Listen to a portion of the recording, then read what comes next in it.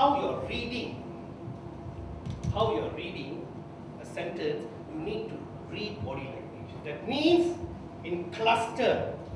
Cluster means a few actions, beberapa aksi, baru you boleh buat satu rumusan. You cannot like, Roy is sitting like that, that's what she's doing. No, nonsense. You have to see her, then you see her again, and then you see her, and then you see her. Understand now? A few body languages put together will give a meaning. Failing which, you are going to make a wrong deduction. Okay? Understand what the word cluster means. Second one, you must read it in context.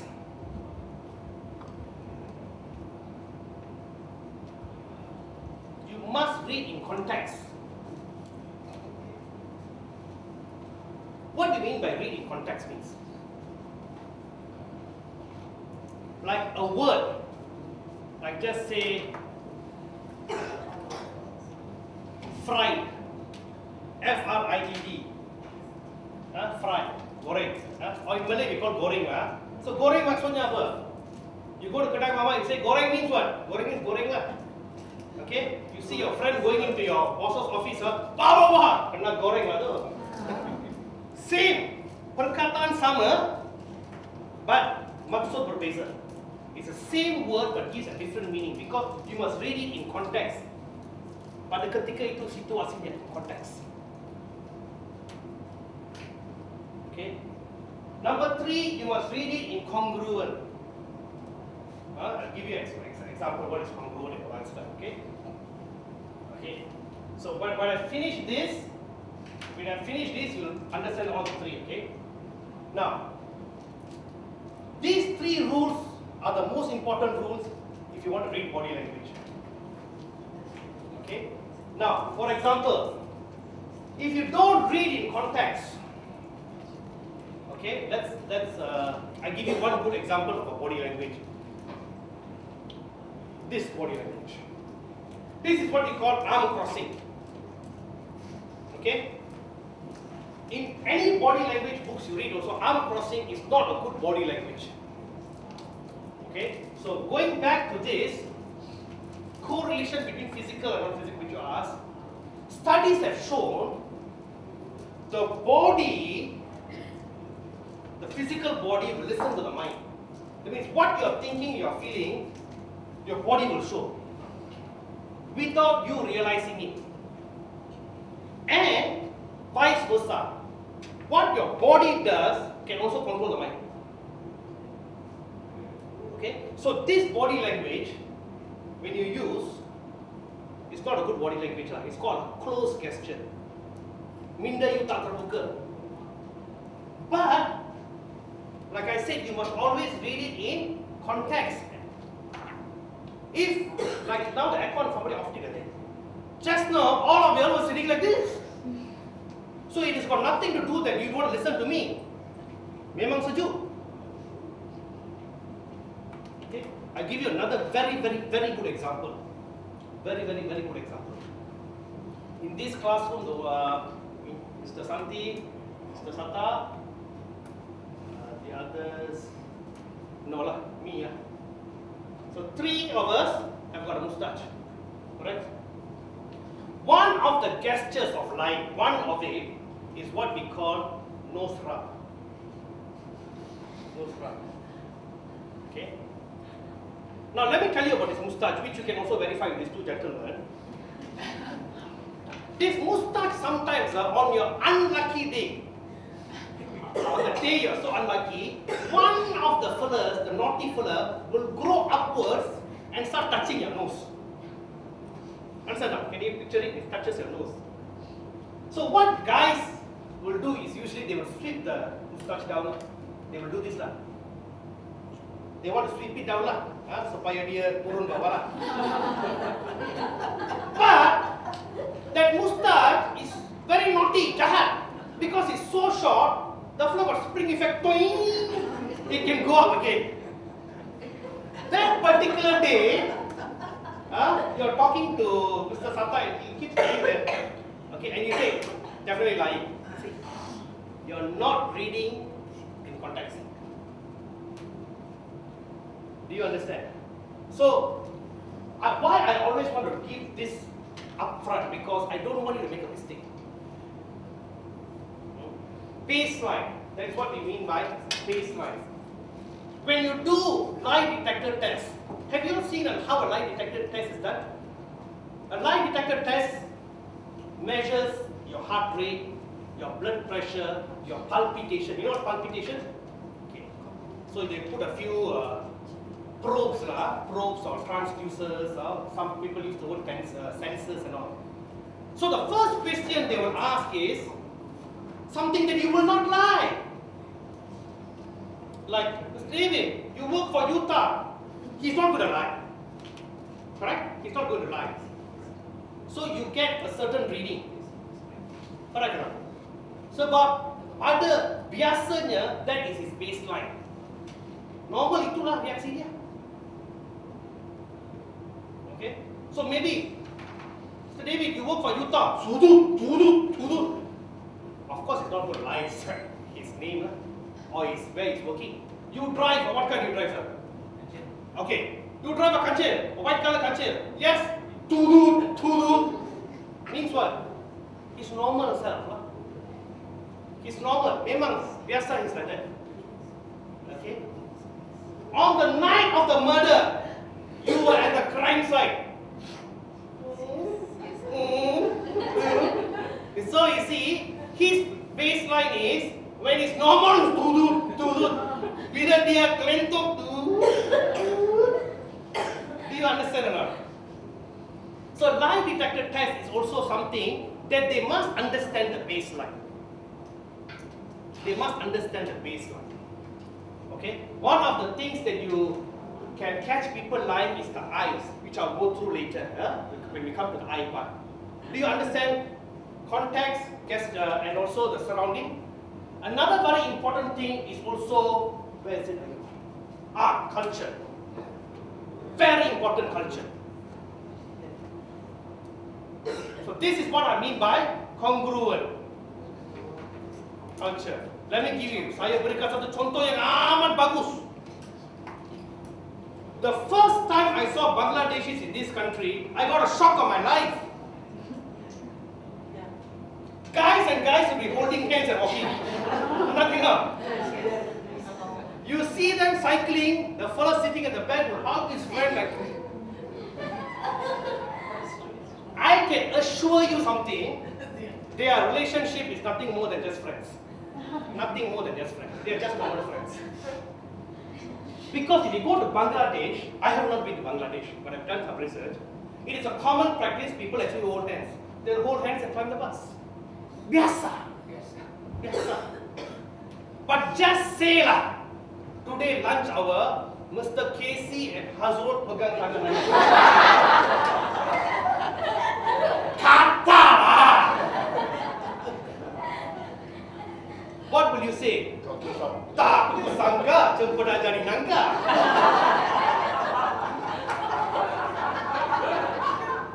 Correct? Because it is not our culture. Okay? It's not our culture. Hand language. Okay? When you guys just say Saras ask me something, I say Saras. Means what? Okay lah. Don't worry, I'm getting that. Okay? Okay. But you go to one European country, you don't want to do this. Yes. You don't want to do this. Yeah, it's an obscene language. Understand? So it's a cultural thing. You understand culture now. I will give another very, very good example when it comes to handshaking later, which many people have problems in Malaysia. In Malaysia. So do you understand what is context, cluster, and congruent? Congruent means congruent in Malay. Seimbang, selaras. So you mesti selaras dengan culture dia. Ngerti dong? Ngerti ya? Okay. So you must also take into consideration the person's upbringing, the person's baseline, and also the surroundings. The person's facial hair, for example. Yeah. Because remember the moustache one? He's tickling his nose.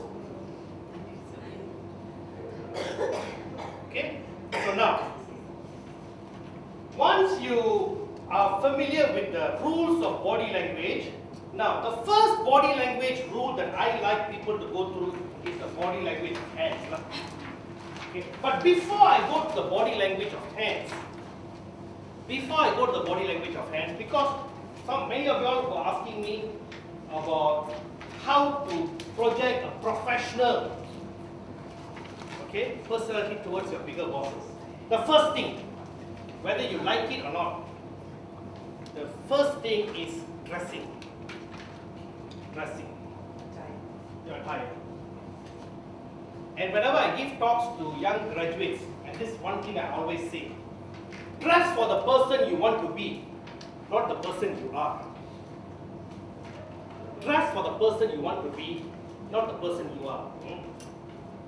I still remember I had a lecturer in USM when I was studying. His name was Associate Professor Leong Lapsang. I still remember it. Very jovial guy. When he talked to you, always like, he got his PhD from a university in Sweden called Uppsala. He was a geophysicist.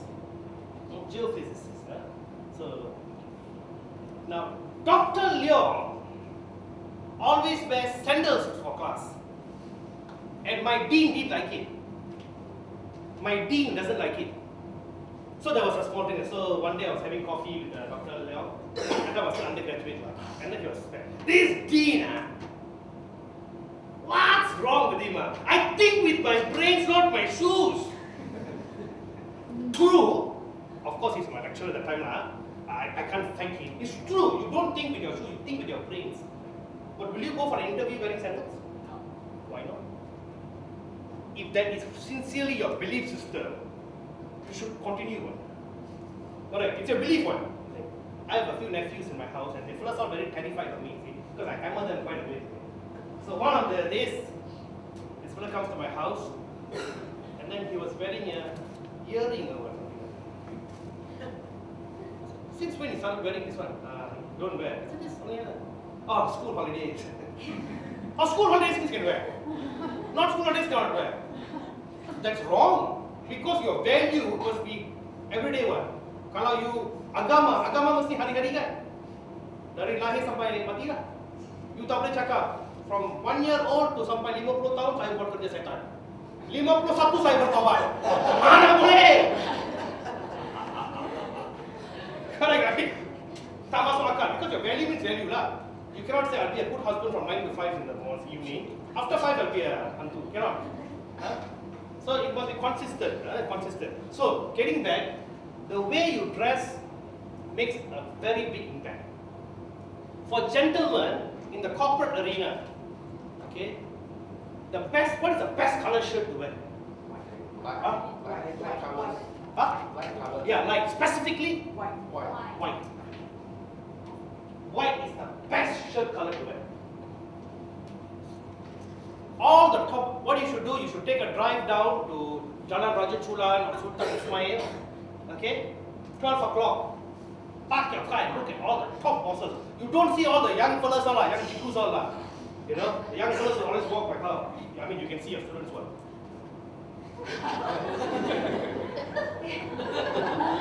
What's the problem, man? What's the problem? Look at the top bosses. Top bosses only wear white shirt. Or what? Blue. They only wear white or blue. Okay? Now, you may ask me why. I also don't know why. I don't know why. Certain things, there's just no explanation. I don't know why.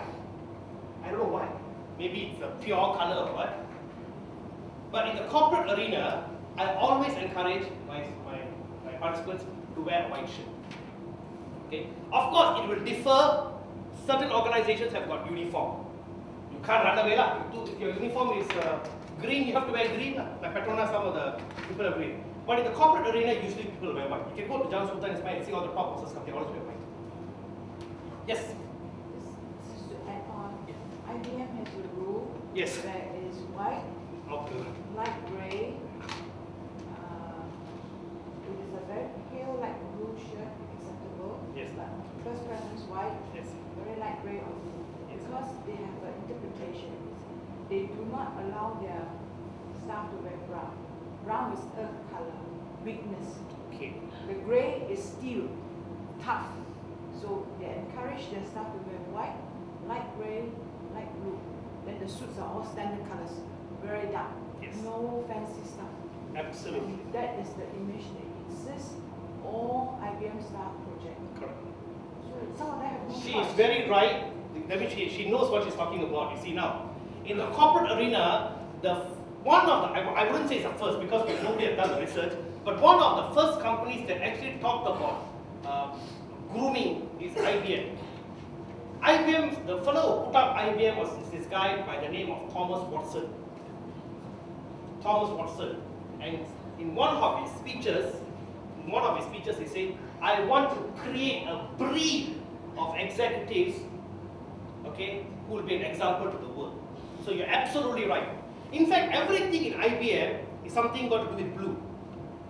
The moment you become a manager at IBM, you go for a training program, and that's called Basic Blue.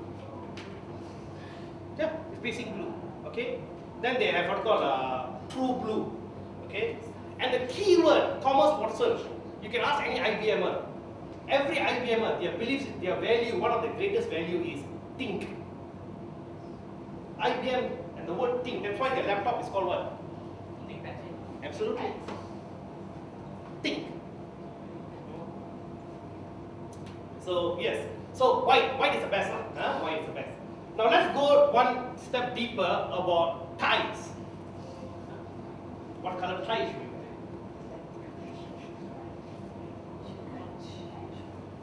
wear? What shirt color does your president wear?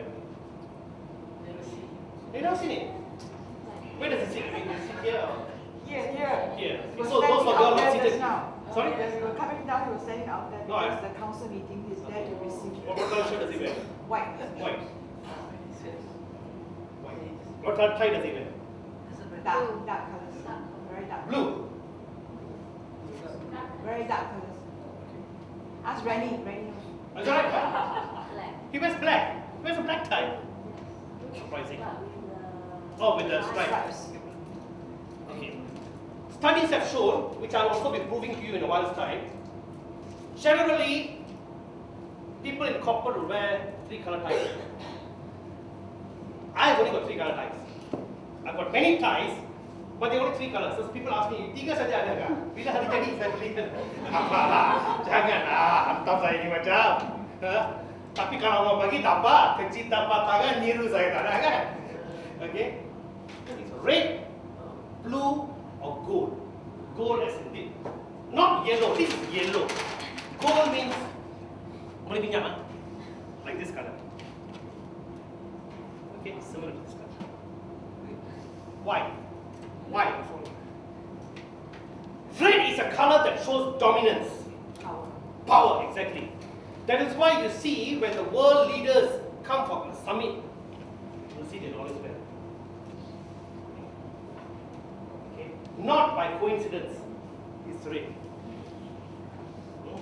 In fact, this red is not a good red, so it's more of maroon. I have a nice red color tie, but I just wore it the other day, and the other one doesn't look good already.